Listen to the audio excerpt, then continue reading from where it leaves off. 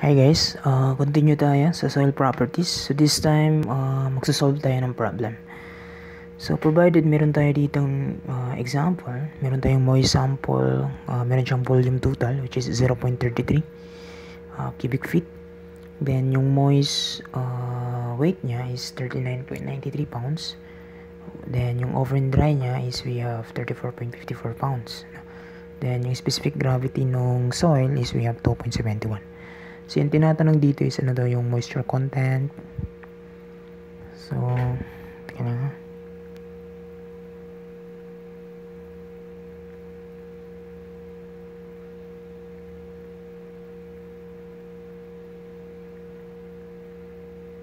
Ayan.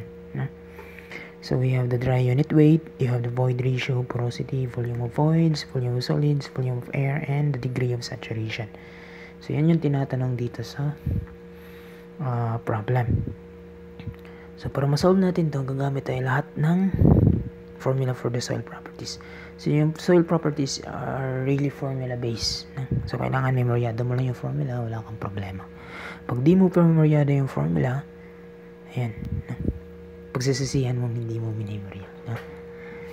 Kasi minsan, ang daming problem kasi sa soil properties na formula based talaga. Kailangan talaga natin memoryado yung formula. Okay? So, solve natin yung problem. So, yung unang tinatanong ano daw yung moisture content.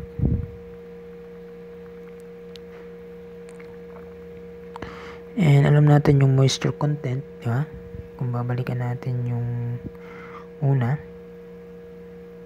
ito yun. So, yan yung gagamitin natin. So, we have the weight of the water over the weight of the solid. And we all know weight of water is weight total. Then, the weight dry. All over weight dry. Okay? So, weight total is we have, ito yun, no?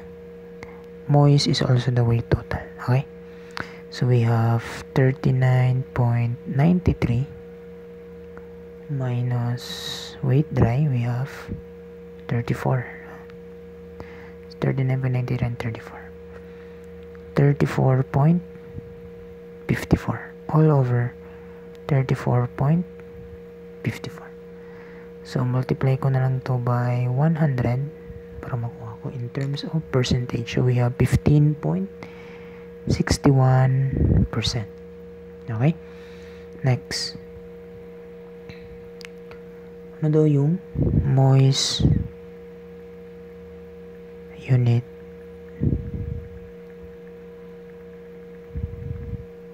weight? Ano daw to? So, okay na ako dito. Next is ito. So, alam natin yung moist unit weight is meron tayong formula na weight total over volume total. So, therefore, this is 39.93 all over 0.33. 0.33. So, therefore, this is 121 pounds per cubic feet. So, ito na yung sagot. Next. So, ano daw yung dry unit weight?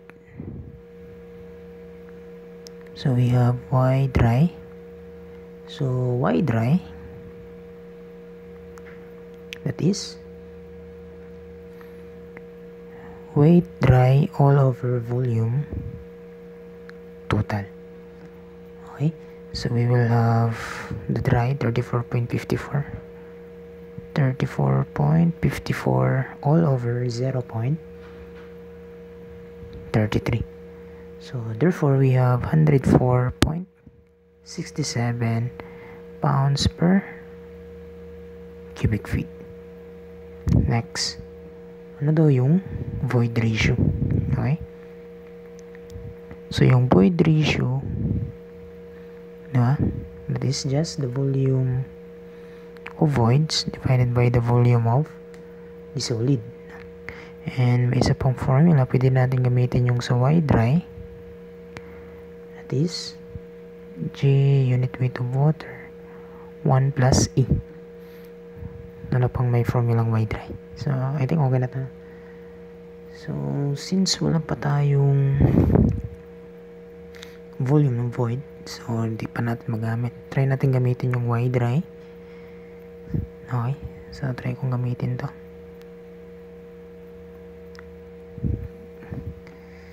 So, we will have now, since given, no? So, therefore, we have 104.67 all over specific gravity is given 2.71. So, 2.71 times. So, since naka-pounds to, and naka-pounds, so this must be 62.4. All over 1 plus E. So, thus we have the value of E, that is 0.61. Okay, next. Ano daw yung porosity? So, yung porosity, which is the value of N, that is volume of voids over volume total, na? Since wala pa tayong, medyo kulang tayong given, try natin gamitin din yung A plus 1 plus E. So, since nakuha na natin yung A, masolve na natin yung value ng porosity. So, we will have 0.61 all over 1 plus 0.61, and that is 0.38. Okay? Next is, ano daw yung volume ng voids. Ayan. So, pwede tayong gumamit kahit saan, no? So, dito na ako eh. So, gamitin ko na lang yung porosity. So, volume of voids, volume total. So, thus, volume of voids will be and volume of total. So, we have 0.38 times 0.33.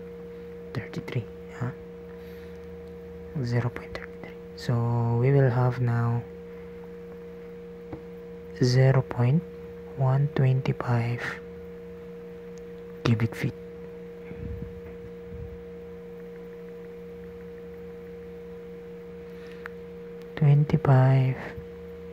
Cubic feet. So, ito na yung sagot. Next is, ano daw yung number na to? 5, 6, number 7. We have volume of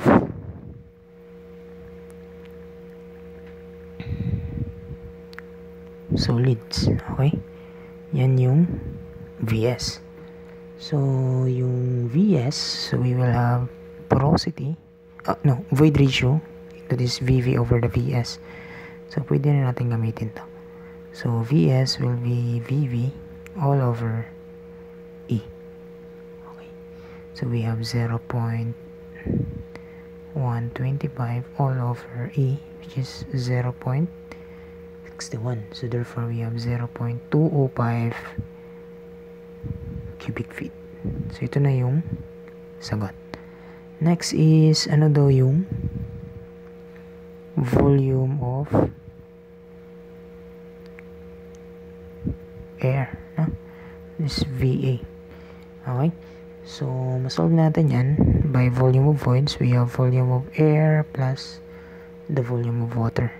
So, thus, volume of air is just volume of voids minus volume of water. Ito, wala na akong problema. So, yung may issue na ako is yung ito. And we all know unit weight is weight over the volume. So, kung water to, so dapat water to. Okay? And yung water is weight total minus weight dry all over volume of water. So, masolve na natin yung volume of water. That is weight total minus the weight dry all over unit weight of the water. So, thus, volume of water is we have 39.93 minus 34.54. Yeah? Yan, no? 39.93 minus 34.54 divided by the weight of water, which is 62.4 Therefore, this is 0.086 cubic feet.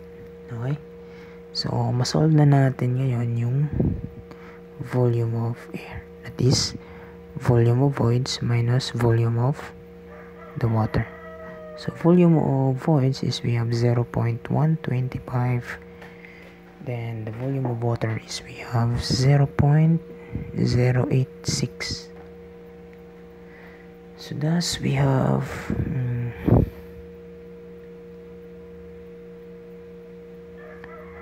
0.039 cubic feet. So, yan na yung sagot. Next is, ano daw yung degree of saturation. So, yung degree of saturation, maraming ways pag-solve nito kasi ang dami ng given. Or ang dami ng properties na nakuha natin. But anyway, gamitin ko na lang yung GWES. So, we have 2.71. Then, compute na natin to. This is 15.61. So, we have 0.1561. Void ratio, na-compute na din natin. That is 0.61. And, so, the degree of saturation will be 0.6935. Or, that is 69.35%.